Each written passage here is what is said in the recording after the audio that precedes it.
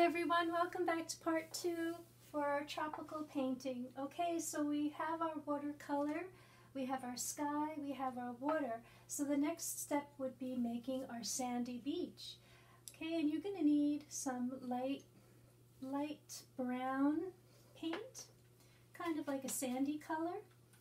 And what you're going to do is you're just going to simply start at the top of your water and just kind of go down. And then fill all of that in, making it look like sand.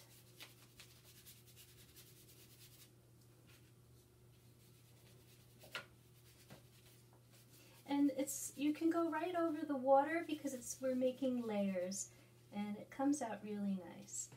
Okay, so now I have my sand, and the next step would be making our trunk of our palm tree.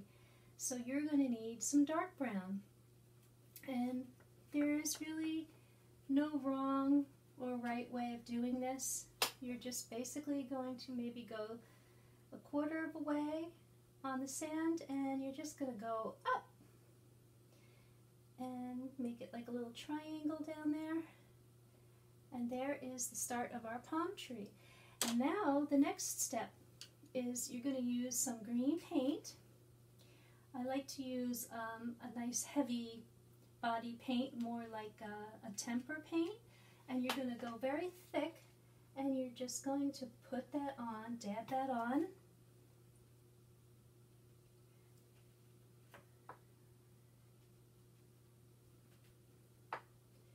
Just like that. And then you're going to take your fork and you're going to lie it flat, and you're just kind of going to pull down, drag it down. Pull and drag.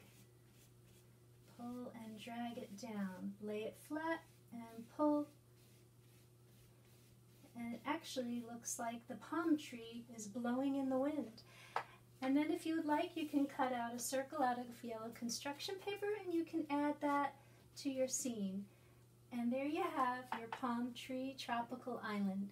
Okay, I would love to see yours. See you next time. Bye-bye.